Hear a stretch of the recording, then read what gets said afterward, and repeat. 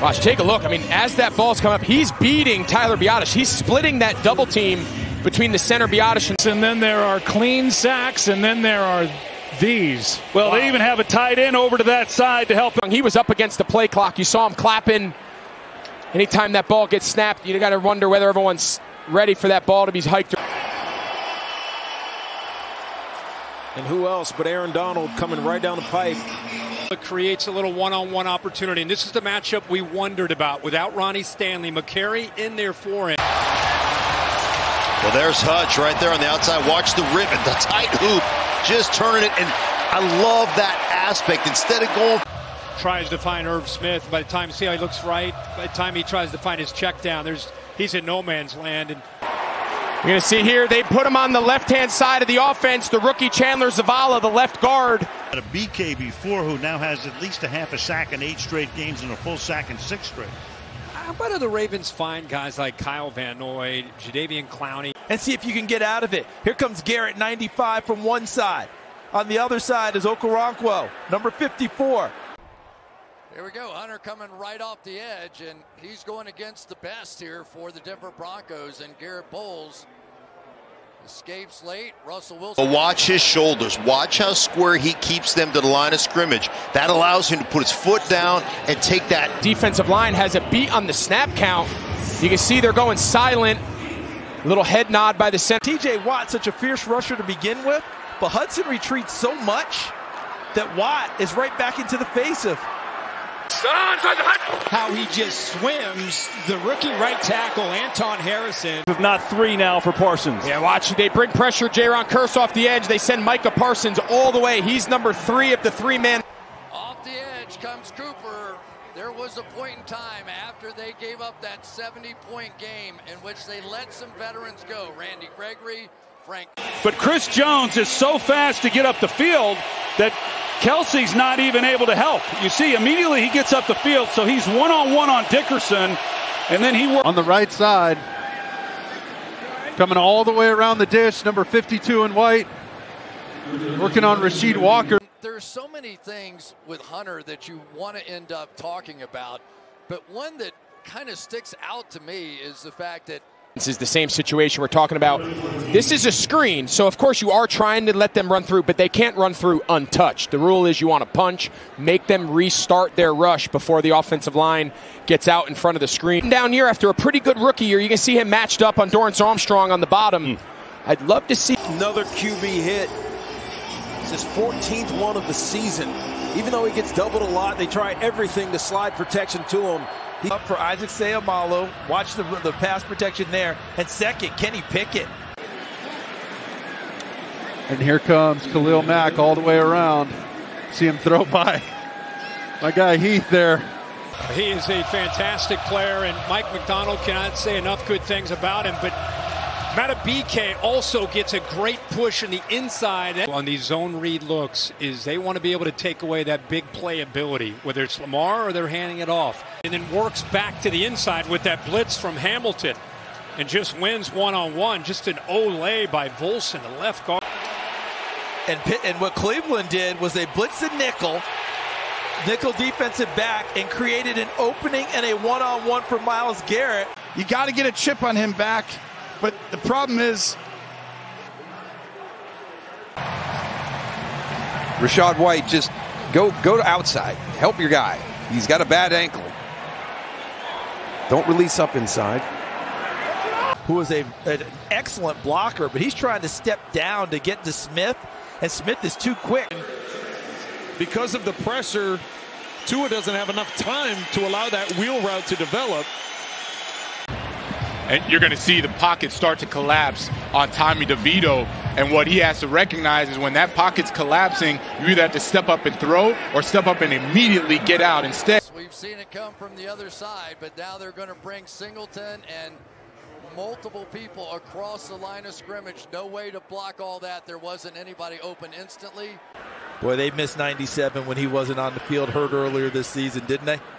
Because when he comes into the game, he is a one-man Bermuda Triangle. And here's the punting unit out there for the Raiders. Right at the bottom here, you're going to see 94 Wilkins. He just gets right into the backfield. He pushes through the block, attempted block, nowhere for Jacobs to go. They're only bringing 4 this time around. You're going to watch Daron Payne and KJ Henry. They're running what's called a tackle and stunt.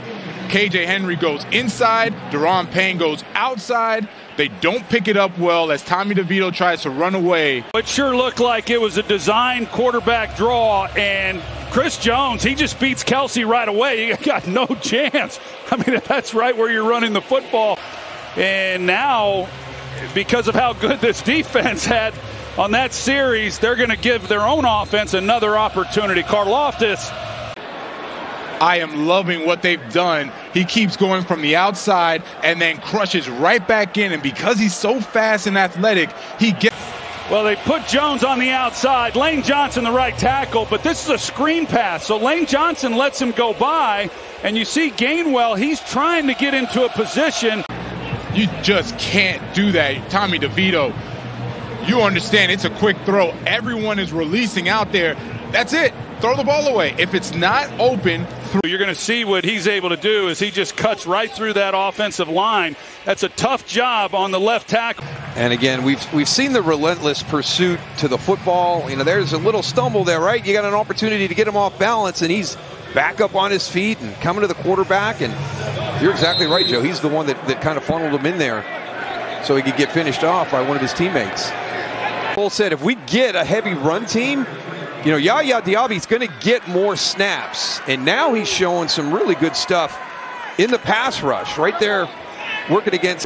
Yeah, we talked about Tristan Wirfs, and now he's going up against Chase Young on this side. And Chase gets upfield, doesn't get the sack, but yeah, well, Gilliam makes the play for the Bills earlier, and now this time the top defensive player for defensive rookie of the year. You see him just sneaking in, getting a sack on Matt Stafford. If you're Carolina, we've mentioned all day the rookie Chandler Zavala playing left guard, returning from injury, and you know, obviously Micah Parsons, DeMarcus Lawrence, they get all the attention, but they are talented up and down across the.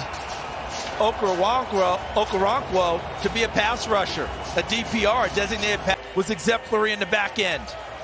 He wants Calvin Austin going across field, and they double cover him. They read it well. I mean, you talk about a guy that's just getting things done right now.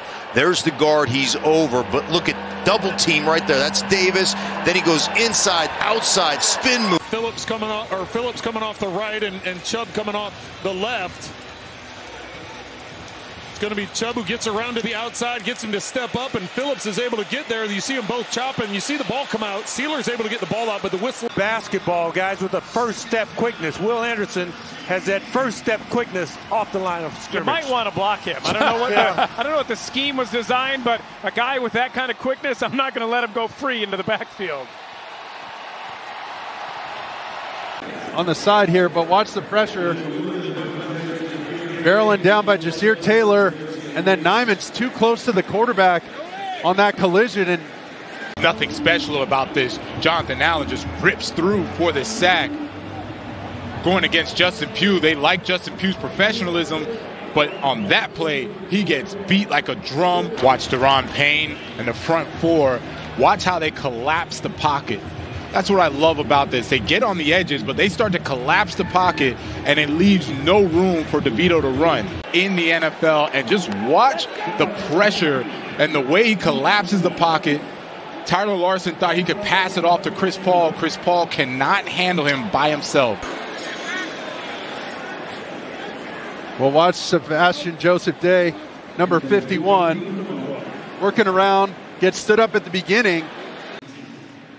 Wait, and then he comes off and just breaks right through. Really a good, a well-designed blitz. Cisco coming off the edge, and then Allen is going to wrap up inside, and they just take advantage. We just talked about that left side. Just all the different moving.